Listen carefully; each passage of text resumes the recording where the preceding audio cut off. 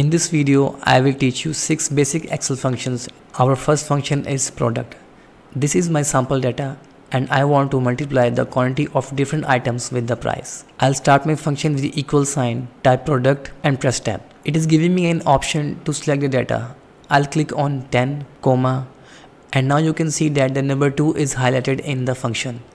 So I'll select number 2, which is 200. Close the parenthesis and press enter. This is the product of my first item, which is with cell C2 with D2. Now I don't have to type the product function for each item. There are 2 ways I can easily apply this function to the rest of the items. First one is I'll select the cell and on the lower right corner of the highlighted cell, there is a tiny square. This is called autofill handle. I'll just click on it and drag it to the last item, which is hands-free.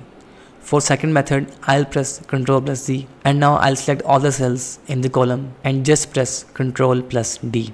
Second function is sum. Now I have the product of all the items and want to calculate the grand total. For this, I'll use sum function. In the cell, type equals sum and press tab. Now the function is asking me to add numbers and I'll drag from the total of first item to the last item. Close the parenthesis and press enter. There is another way to select cells or range of cells. I'll remove the function and again equals sum, press tab and select the first cell from the keyboard. Now I'll press Ctrl plus Shift plus down arrow key. You don't need to close the parenthesis each time, but it's a good practice to close it and press enter. Next function is max and min.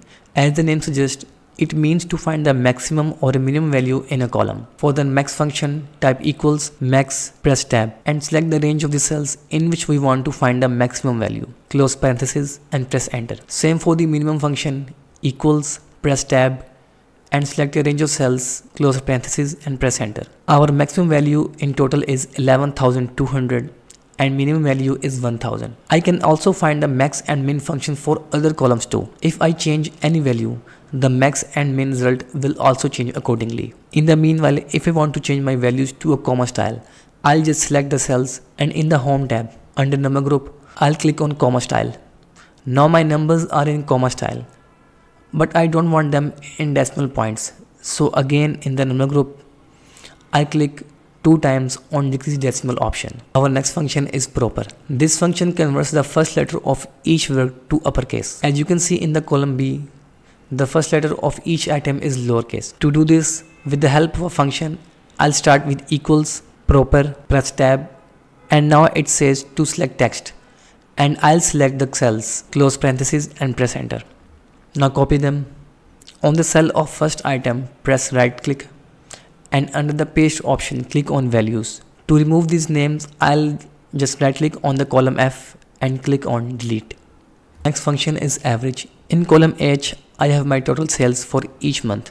Now I want to calculate the average for each month. For this, I'll start with equal sign, average and press tab and select the range of data, then close parenthesis and press enter. This is my average. The purpose of SUMIF function is to add up value in a range of cells that meet a specific criteria. For example, I have my grand total of all the items, but I only want to see the total of laptop bags. To do this, I'll start my function with equals SUMIF, press tab, and now the function says select a range. So I'll select my all items, comma. Next, it is asking me to select the criteria, means which item you want to select. So I'll start with double quotes and type laptop bag, quote close, comma again, and now I'll select a sum range, which is my column E, then close the parenthesis and press enter. I only have one cell which contains laptop bag. What if I have my laptop bag in multiple cells? For example, if I replace headphones with laptop bag, now look at the column J, which means it will be automatically changes.